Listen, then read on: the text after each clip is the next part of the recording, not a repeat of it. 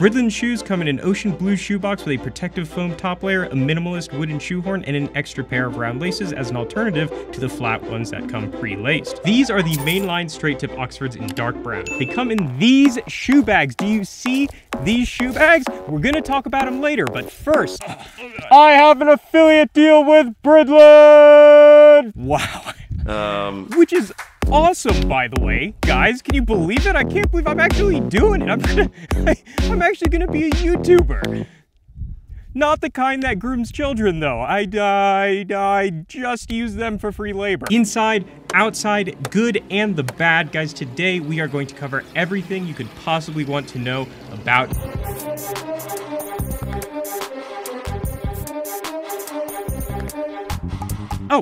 and if you appreciate my work and want to support the channel, the best way to do that, guys, is by using my affiliate links. You don't have to, but if you do, thank you so much. I really, really genuinely actually appreciate it. Thank you so much, guys.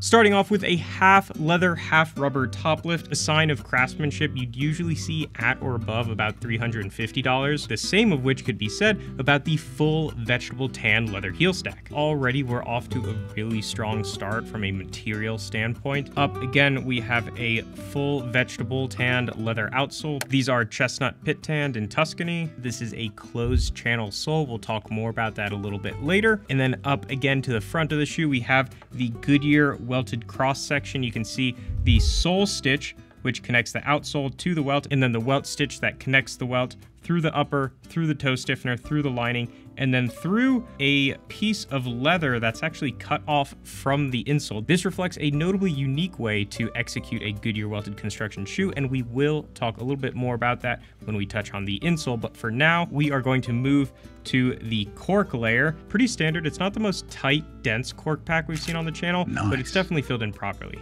The next component is this really interesting black fiberboard bit here. Now, this is a pretty unique feature that you very rarely see on Goodyear welted shoes, and that is because this insert here is what allows for the shoe to have the bevel on the underside of the sole, something we'll talk a little bit more about later. Now, in bespoke shoes, this is often done using sheet cork or leather, where they actually shape that material to form that either ridge or hump or whatever it is. But here, this is a way in which you can achieve that aesthetic quality without needing the high order of skill or cost that's associated with doing it in a traditional bespoke way. So kind of an interesting manufacturing method. And then up again, we have a shank here, actually the first shank of its kind that we've seen on Dress Well. This is a combination leather and steel shank. At the highest order of shanks, you see either wood, which you see a lot in bespoke shoes, has that stiffness, that rigidity, but also has enough bend. And then you have steel, which is of course very structurally sound, but it can only extend so far, because if it extends so far into the forefoot, it will start to cause stiffness in the shoe because it won't bend at all. So kind of an interesting and I would say somewhat innovative approach to that facet of the footbed. And then you'll notice there's this gap formed in the shank. This is due to the shank actually having a third dimension. It kind of has a hump, a ridge to it, probably to help prevent lateral movement of the shank within the shoe. You can't see it now because it all came out from the sander, but that gap I've seen filled with just kind of like a sandy substance they pack in. Then up again, we have that insole, which you'll notice is notably thick compared to other insoles we've seen. And a big part of that is because Bridlen does a channeled insole technique for their Goodyear welted construction. Now, what that means is instead of having a canvas rib that is glued to the insole like most Goodyear welted shoes, Bridlen actually does a technique that is typically used in hand welted shoes, where the insole is actually cut and a small flap is formed from that cut,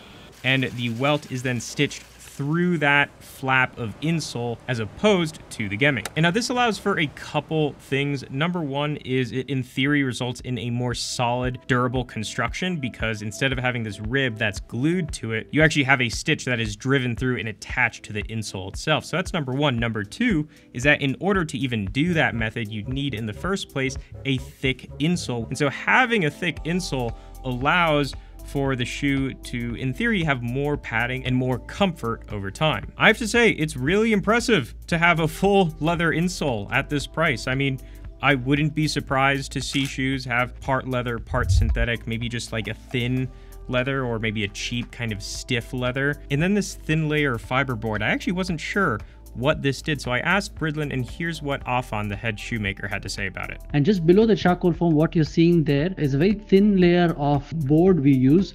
So the back part of the insole, because we use a very thick but soft insole for the channeling and for the comfort in the front, what it does is it makes the back part of it, when we're shaping the heel, just that little bit more difficult. But by adding a little bit of this harder board at the back, we get a nice beautiful shape to the heel. We're able to hammer it down real nice. So it's something we did more recently, I would say in the last year or so. I hope this helps. Thanks for putting out this video. See you soon in New York. Take care. Bye-bye. Of course, you can see they're probably a little zealous with nailing in the fiberboard. And then the pour-on heel pad, it's just kind of a normal charcoal foam. And then up again, we have the actual sock liner, which is a piece of leather just the same as the upper. And then the lining, pretty standard calf skin lining. It's actually quite clean. There's no bubbling, no separation that I've been able to find. It does get a little bit dirty up at the toe area at the front. The underside of the tongue, however, is not dyed. You can see it just bleeds off into that standard chrome tan blue tint. Let's see, no suede heel counter. Does have a leatherboard heel counter though, which is pretty darn good. It's like a graham cracker or some shit. I just want to eat it. Do you see that? See, it just pops back. Isn't that cool?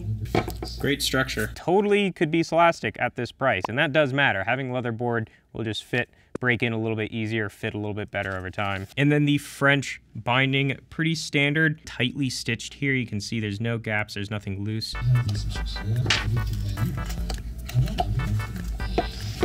God, that is really glued on there. Oh my God, they did a really good job with this one. Oh my God, well there you can see it. Is it in focus? Oh my God, there, was that worth it? Was it worth it? Is that important for you to see? And then the upper leather itself. This is Vegano box calf from Annonay, one of the best tanneries in the world. Some of my favorite leathers have come from Annonay. And I have to say, it's great, right? It's like a super high quality leather. It's really clean all over. It's actually kind of surprisingly clean. Like I would have expected it to be a little bit worse. Has a uniform pore structure all throughout. I think it's actually quite beautiful and looks really nice in the light. We'll talk more about imperfections in that section, but you guys can kind of just see from the footage, I mean, the shoes, they look great. We'll see how it feels in the fit and comfort section, but you can even just see from the cross section, it's a pretty soft leather, so I'm not really expecting there to be a particularly intense break-in period. For those of you who have bought Bridlen, I would love to know. If you could leave a comment, I'd be happy to hear what your experience has been.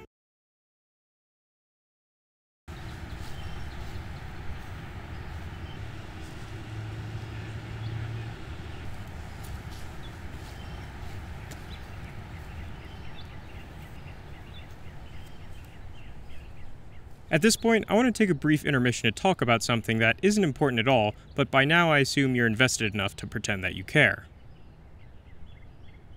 This is a shoe bag. There are many like it, but this one is mine. Without my shoe bag, I am nothing. You put your shoes in them so they don't collect dust when you're not wearing them. These bags are for $200 shoes. These bags are for $2,000 shoes. You know what they both have in common? They're not shaped like f***ing shoes. See this? See this? This gives me hemorrhoids! These are Bridlen's shoe bags. Not only are they shaped like a shoe, but they also have a rounded side and a straight side so you know which is left and right. So why does this matter? It's like, well, I guess it kinda doesn't. But that's exactly why it does to me. Nobody would care if they did a normal shoe bag. Nobody asked for this.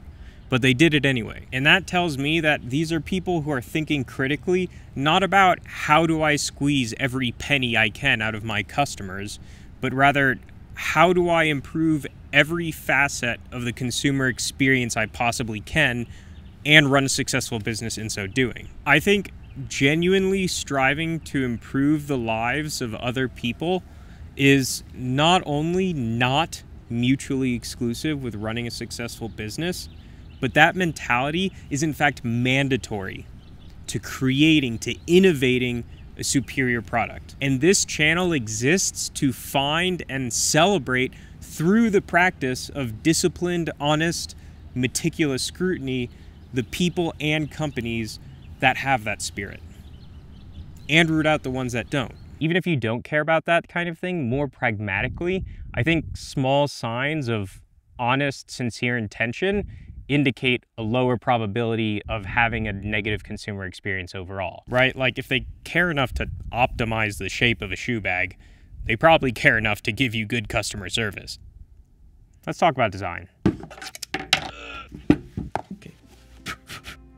Let's start with last design. These are Indian lasts, and I want to make that important distinction because it is an Indian company, and I think it's important to give credit to that. That said, these are very reminiscent, I would say, of more straightforward English lasts, and really in some sense of American lasts. It actually reminds me a lot of Beckett-Simonon. It reminds me a lot, actually, of Allen Edmonds. I feel like this is the shoe that Allen Edmonds would be making if the spirit of the original founder of the company was still with it. The whole essence of the shoe is something that's big, it's got kind of a visual weight to it and a heaviness, it's got kind of a width to it, it has that no frills, durable, tanky stomper aesthetic that many people seem to like in Allen Edmonds, but they're actually well made and designed in a way that is cohesive and refined, even within the aesthetic context of a shoe that's unassuming and modest. There's not a bunch of flashy curves like you might see on TLB Mallorca,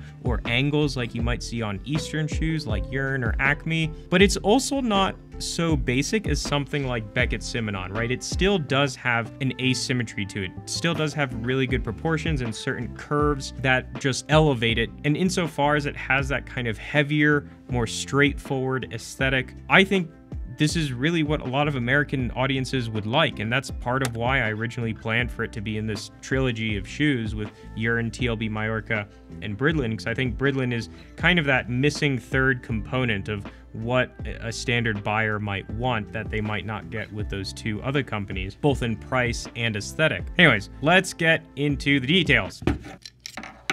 The stay stitch is very well done. It's definitely a little better on one shoe than the other. As far as overall stitching quality and cleanliness, it looks pretty solid to me. Everything's very uniform, very tightly stitched. There is one loose thread on the interior lining, but other than that, that's all the defects I've been able to find. Even on the welt, I couldn't find any loose stitching, and we usually see at least one of those on there. They've gone with just a simple curve here for the decorative stitch that complements the lacing, and then the eyelets themselves graduate in width as they go down the shoe. Again, kind of a sign of quality that we see in higher end shoes. I want to point out, guys, just why it's important that these eyelets graduate, because it actually reflects this curve that you have here coming down the side of the shoe. And so that duality, that sort of mirroring, is one way in which we can examine the aesthetic quality, the thoughtfulness of design in a product. It's these small aesthetic choices that all add up to create a beautiful product, a beautiful work of art.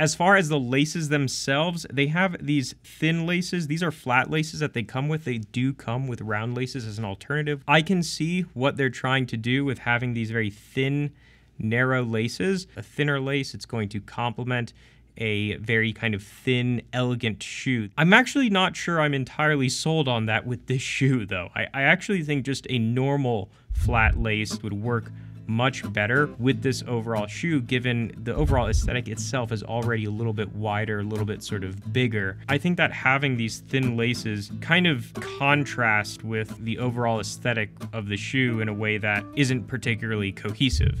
Although I'm curious what you guys think. Now the stitch density of the uppers is 14 stitches per inch, which is pretty incredible, actually. I mean, you would expect to see between $300 and $400 a stitch density somewhere between like 8 and 12, so 14 is already a huge jump and adds to that overall refined craftsmanship of the shoe. Similarly, the stitch density on the welt is 7 stitches per inch. And guys, when I'm referencing Goodyear welted shoes over $300, the reason I'm making that comparison as opposed to $250 is because Goodyear welted shoes really only start above $300. There's a few companies, and we'll talk about that later, but there's not really a substantive enough market that I can say like, oh, this is what it normally is at $250. And then on the welt, we have this beautiful welt fudging here. It's not particularly deep, which is normally a concern, especially on cheaper shoes, because it often leads to fading and inconsistency in the pattern. That doesn't appear to be an issue here, though. On Goodyear welted shoes, welt fudging doesn't have any purpose outside of simply being aesthetic, and because it's still done uniformly, I think insofar as its purpose is to visually frame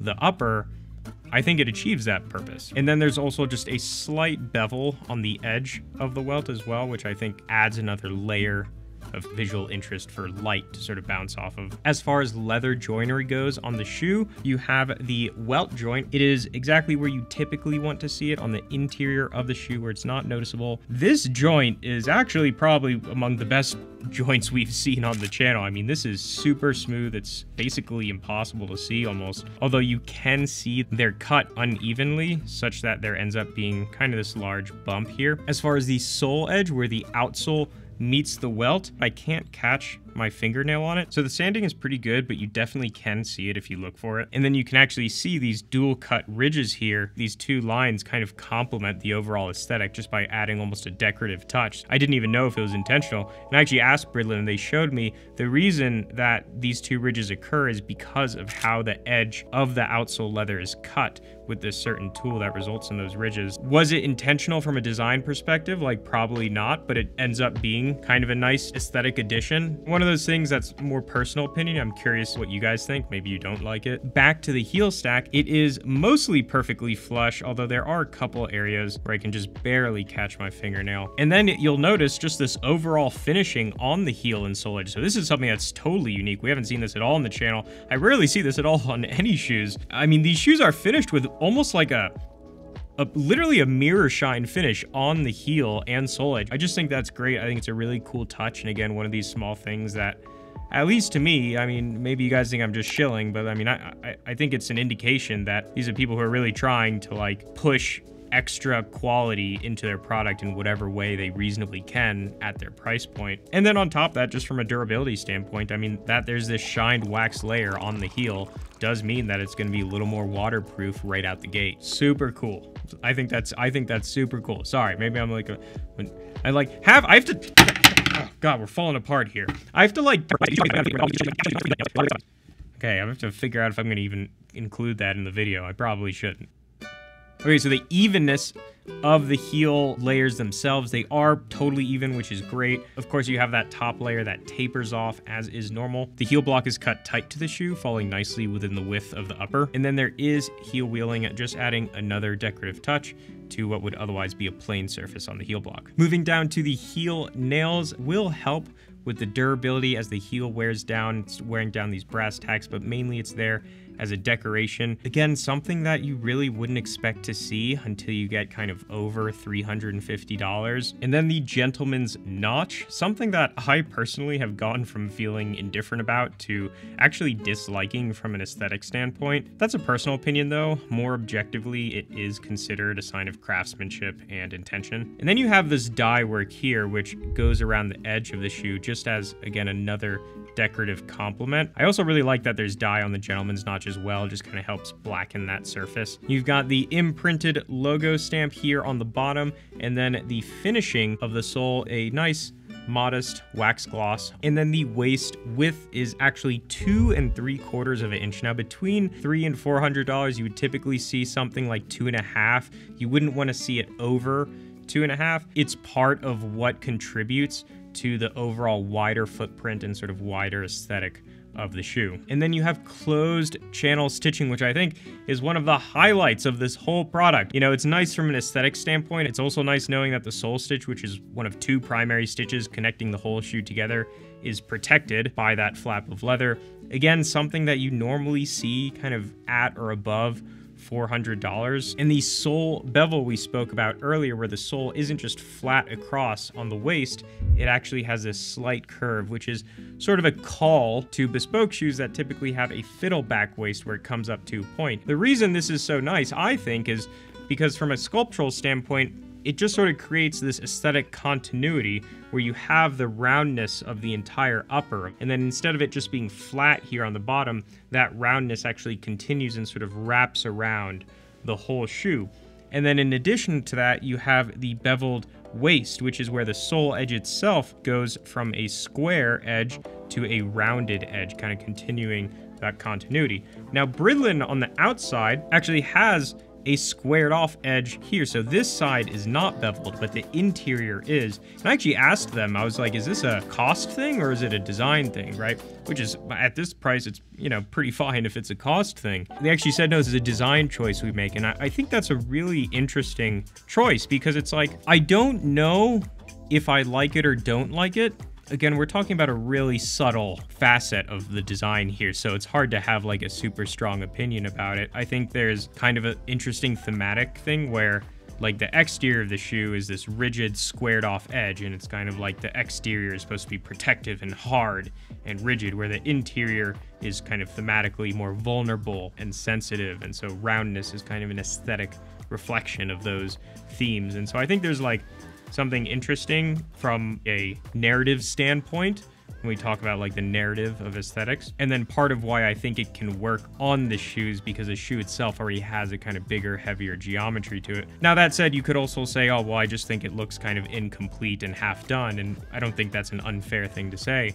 I'm curious what you guys think. But the second to last note is on the backstay, which they've gone just with a classic dogtail here. I think it looks great. I think the heel stitch itself has a really nice pattern to it, a really nice design. And then lastly, the wax finish. This product comes basically pre-shined in some sense, right? So it's got a semi-gloss shine all over it, a little more matte on the toe, and then kind of more glossy on the heel. A hand-done wax finish by the shoemaker is something we normally only see on very high-end shoes. I myself don't know of any stitch shoemaker that does this even under $400.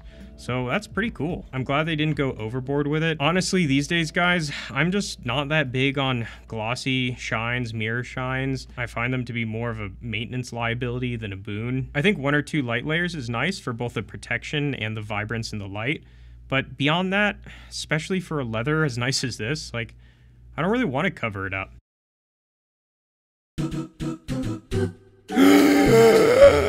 There's a protrusion on the welt on the interior of the forefoot. There's messiness where the top heel stack layer meets the welt. There's messiness where the wax finishes on the heel. That kind of sucks. There's a dye stain on the interior arch. Perfect infection. There's an imperfect infection on the toe exterior side. There's messy finish under the laces. There's a dye stain on the exterior side. There's scuffs on the toes, subtle leather creasing exterior, and welt punching at the toe warps. On the right shoe, there's leather. It's just kind of fighting the heel counter on the exterior. There's a dye stain on the interior arch. There's an extra heel layer slice under the welt joint. I'm not sure what that's there for. I'm sorry, I need to take another breath. There's a notch in the leather on the heel. There's a scuff on the exterior forefoot. The notch kind of sucks. There's dye stains on the interior lining, glue stretching up from the sock liner, cratering on the top lift bottom, and a single crater on the exterior of the heel stack. Oh, God. On both shoes, there's a logo stamp is uneven. Actually, that's only really on one shoe. The heel wheeling kind of sucks pretty bad. The gentleman's notch is weak. It's there, it's fine. It just seems a little bit weak to me. The finish around the logo kind of sucks. There's a bump on the welt joint. I know I just took a breath there. I kind of needed. The heel nails are lacking polish. They just look kind of muddy. There's a loose lining stitch. There is a tiny hole punch on the interior of the heel counter. There's also one at the bottom that you can't see from the picture, where the top lift meets the leather half. I'm sorry, I need the breath. Where the top lift meets the leather, there's just like a little flappy thing that, you know, it's not great. Then there is gaps in the cross section of the shoe. So there's a gap at the toe, there's a gap at the heel. They're small, but, you know, they're not ideal. There's also a gap on the midfoot, just adjacent the shank on the other side, basically, of the shank. It is good that it's not in the cork. It's not gonna like rub away at the cork or whatever. It's just leather on leather, but like, you know, there's gaps and they, you know, shouldn't be there. Ow.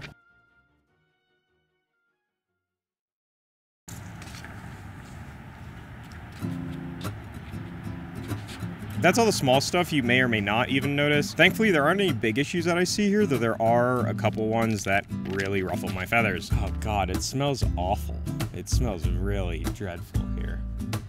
This dye work on the bottom that borders the sole edge, I love the idea. I think it's a great compliment to the shoe, but it's just not executed right. I mean, it literally looks like someone tried to draw this on with a Sharpie, right? Which, like, I don't know if that's the worst thing in the world. I mean, Sharpie's probably not far from an alcohol-based dye, but it's like, it shouldn't look that way, right? And so it's one of those things where it just makes the shoe look kind of insincere. And like, the reason I throw fuss about it is because like, it would be better just to not be there. Right? Like, you could just not do that. The finish on the sole is already really nice. I don't want to say don't do it, right? But it's like, either do it and do it right, or just don't do it at all. I mean, that's kind of how I feel about it. And then there's this roundness on the sole bottom. So guys, it's normal for shoes to have a little bit of roundness in the forefoot. It's called the toe spring. It kind of helps with that rocking motion as you step forward, kind of just helps move your body forward. But this is just like kind of a lot. This does not seem like a normal amount of toe spring. Like, it's still stable. It still has 3-point stability at least. Like, the heel is totally stable. But we'll see how it actually feels in a moment when I try them on. So the question is, are the shoes still worth it? Well, that's not really for me to decide. I'm just here to help you better understand what you're likely to get if you choose to do so. What I will say, though, is that I don't really know of anywhere else you could get something like this for the price. Some brands that immediately come to mind are Skolix out of Sweden. There's also Blackbird out of India. Solid shoes, definitely a step down from Bridlen, but still a really good value for $150. Meermin is probably the closest alternative. After shipping, it'll probably be about $10 to $35 cheaper than Bridlen. I think Bridlen's a step up from them and definitely worth the extra cost, but if you're on a tight budget, I don't think you're going wrong with Meermin by any means. There may be others. I'll try to put a resource down below. But those are the ones that pop to mind as kind of the paragon of, you know, value in that sub $300 range. 1, 2, 3.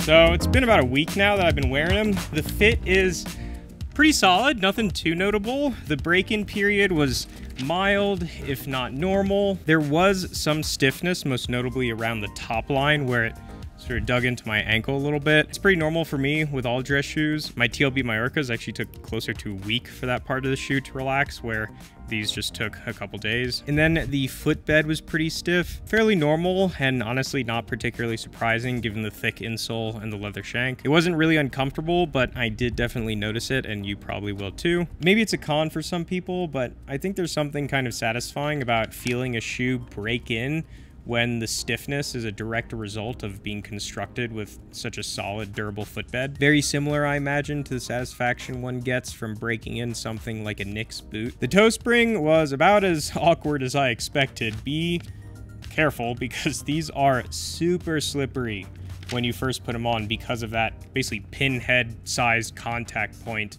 on the sole bottom. Thankfully, they settled out pretty quickly. You can actually see the wear pattern on the sole bottom after just a couple days. Between the footbed flattening out and me probably just getting used to it, I don't notice it anymore. Arch support doesn't mean a whole lot to me, but if it does to you, you'll probably like these because it is pretty pronounced here. More so than any of my other shoes, I can really feel the footbed sort of raise up in that arch area. It makes it feel kind of snug in the midfoot, which I quite like. It took about 2 to 3 days of wearing them, just a few hours a day, for the stiffness to go away.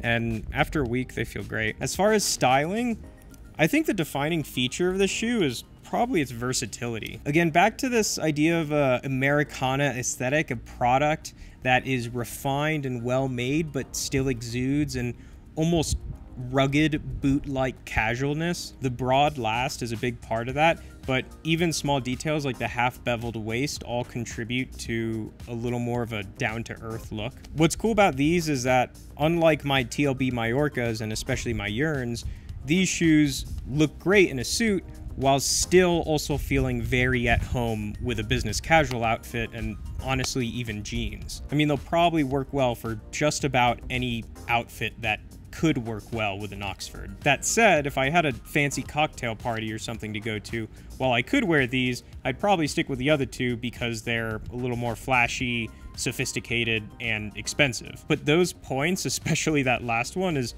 also why I don't wear those shoes that often. I think part of the versatility of Bridlen shoes, not only in style, but just in overall use context, is the fact that they're not $500 and are also made in a way that feels like they're really meant to last, you know, and it'll look good with wear. I'd probably wear these as like a day in, day out workhorse kind of shoe, specifically because A, they look great, B, I don't have to think too hard about the rest of my outfit, and C, I don't have to be anxious about wearing them out or maybe get caught in the rain or, you know, something like that. Although, to be honest, these days I'm more kind of a loafers guy.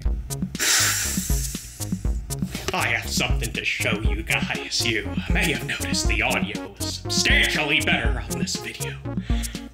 I have to thank my patrons and those of you who use my affiliate links. Ta-da! Would you look at all of that acoustic treatment? It's beautiful. It's like the Batcave. If Batman was 5'5" and had a social disorder. Thank you for your support. It means the world to me.